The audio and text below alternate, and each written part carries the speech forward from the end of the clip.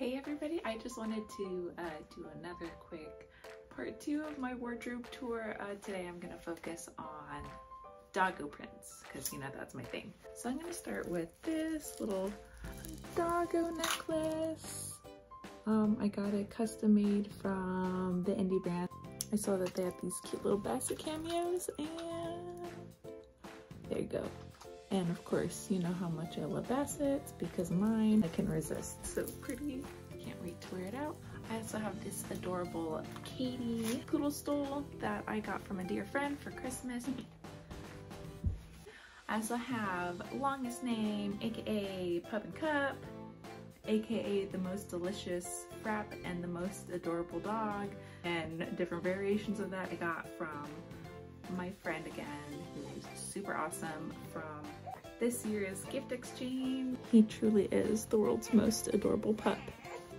Oh gosh, just looking at it, I feel like I should change my outfit today because I need to wear this. I love this dress. If I could get this in Saks too, I would also, but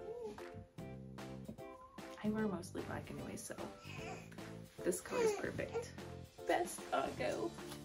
I have my little boomer purse that I got from another dear friend from last year's annual calm gift exchange, and I actually found this on like a secondhand shop, but it was a little damaged and my friend got it for me and replaced the damaged strap and replaced it with this gold one.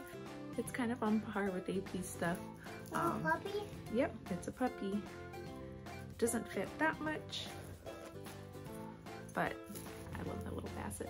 Really an accessory, but I do have this vintage basset plush that I got from my aunt after my basset passed away. It belonged to my grandma. My dad and aunts used to have a basset when they were kids, and so apparently my family has a thing for bassets. Another not really a accessory or a Lolita or anything.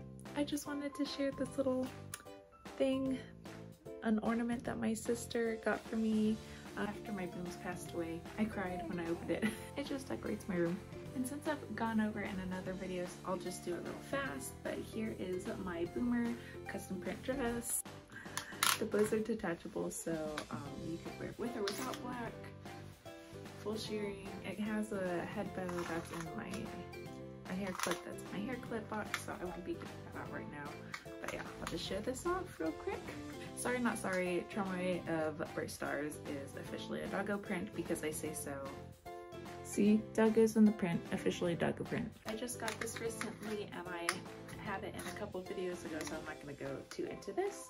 But yeah, doggo print. And then I also have Angelic Pretty's Royal Poodle. This X colorway is clearly the best colorway. It has really pretty silver glitter lacing. There's rhinestones and gems on the bows. It does have a brooch, which is in my detachable items box. It does have full shearing, but because of the way that the bodice is designed, the armholes were like way too small, so I did end up altering this one to add a couple inches so my armpits weren't being suffocated. There's poodles on the dress, pink and blue ones. It's just such a cute dress. I love it. I also have the socks, but they are stretched to hell. So AP, if you ever want to re-release Royal Poodle, that would be awesome because I need some fresh socks. So I have a Captain Chris dress. Technically, Captain Chris is a fox, I think, but he looks like a wolf, so I'm gonna count him as part of my doggo print. I mean, technically they're kind of related. There's this really cute little face-shaped pocket. See? So freaking cute. Wait, is that one of him made out of chocolate? I've never noticed that before. And then of course I have my last Captain Chris print, and I just in love with this. Isn't he cute? I mean, seriously, tell me that doesn't look like a wolf. I also have a Captain Chris face mask. I have a Captain Chris ears and tail set. I even have one of the bags. Yeah, don't come at me, but counts as a doggo. And then my final doggo print is Innocent World's puppy print. JSK this one was released in multiple sizes. I was lucky enough to find the largest size.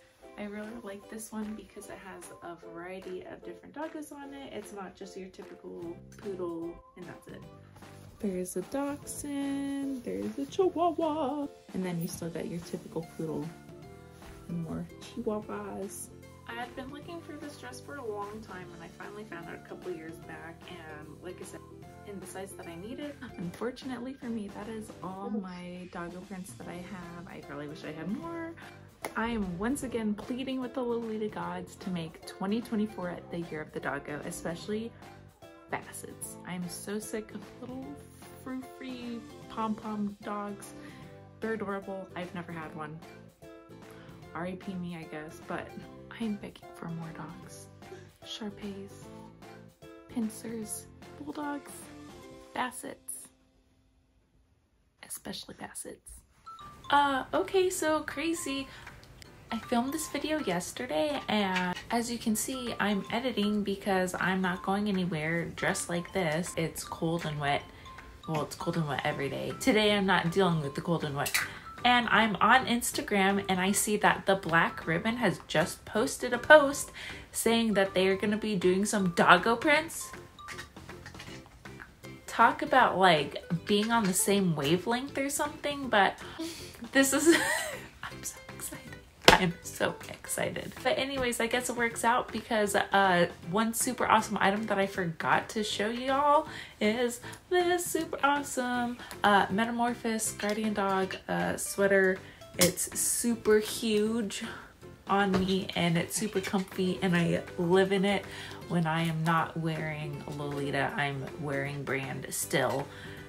And it's usually this sweater. Yeah, so now that I'm subjecting everybody to my ugly mug. Sorry y'all, I just had to add this in. Now that's my entire doggo wardrobe. Bye!